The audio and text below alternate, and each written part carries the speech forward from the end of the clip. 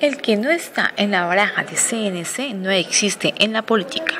Empezamos con el Partido Liberal, en donde los precandidatos se las están ingeniando para ganar esa consulta interna. Y si no, pregúntele a Clavijo, que de la noche a la mañana se volvió escritor y no se consigue su libro en las librerías. ¿Será que tanto éxito en las ventas que acabaron con la primera edición? Es un libro virtual.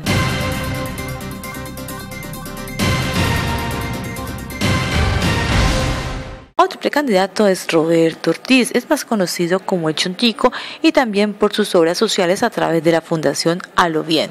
¿Pero será que su campaña se convertirá en un juego de azar?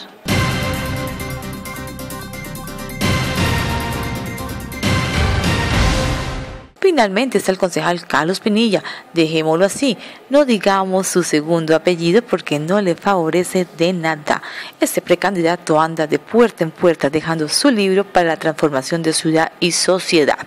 ¿Será que entre tanta necesidad y preocupación los caleños tienen tiempo para leer?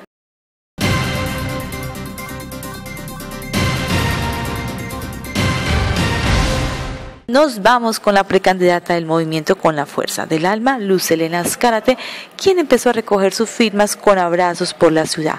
Pero ¿quién le dice que no a una mujer tan tierna, bonita e inteligente y de gestión? Y si no, pregúntele a la comunidad. Solo en el desarrollo de su campaña nos daremos cuenta que tiene para ofrecer. Hay que estar atentos, hay que estar atentos.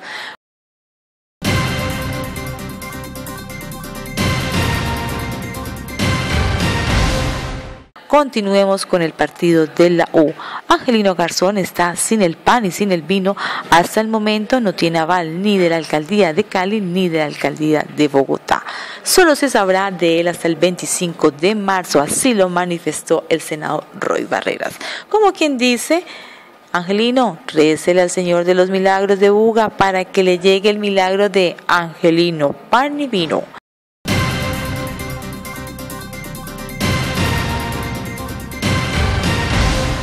Y por último, padre huérfano, Cali no está para curitas, cuando las quemaduras de la ciudad son más de tercer grado. Ojo, que no vaya a terminar en el pabellón de quemados en octubre.